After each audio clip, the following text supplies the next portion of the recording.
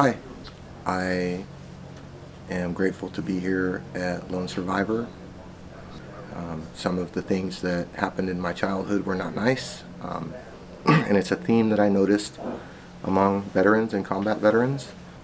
Being a male survivor of childhood sexual assault and also entering into the military community, sometimes it's tough for us to talk about those things, and I noticed hanging out in recovery that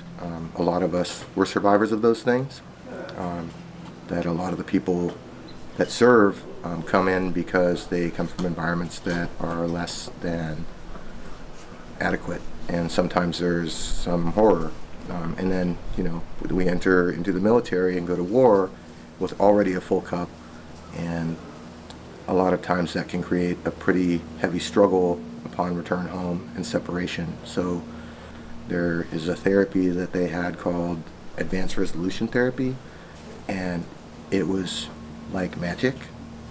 although I know that magic doesn't exist, but it was very healing and resolution oriented. I recommend this program for other veterans who struggle with PTSD. The equine therapy was terrific. Texas is beautiful. The staff were friendly and professional and courteous, and I feel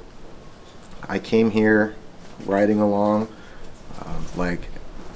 veterans might understand this, a Toyota Tacoma, a white Toyota Tacoma pickup truck that had been on patrol for 4 years and not had the oil changed and shot full of holes, and I'm leaving here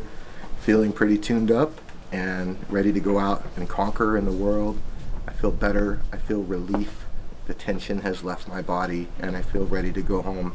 and do good things in the world